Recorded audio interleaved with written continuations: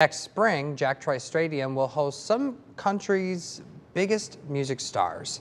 Iowa State University announcing that the stadium will once again be a concert venue for the first time in 25 years.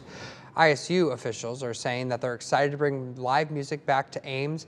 They say the concert will serve as a kickoff to SciTown, which is the university's reinvigoration project stretching from Trice Stadium to the Hilton Coliseum. SciTown will eventually include a medical clinic, restaurants, brew pubs, and retail spaces. We think it's a really good opportunity to kind of restart the music industry, because that's going to be a big part of what SciTown's all about, is bringing more music and performing arts options to Ames, Iowa. Some of the big names scheduled to come to this concert will be George Strait and Chris Stapleton. Those tickets go on sale Friday, September 22nd at 10 a.m. It's exciting to see more music coming to Iowa anyway. Yeah, that's a great space for it too. They really transformed that over the years. Well, long since I was there, that's for sure. We've got some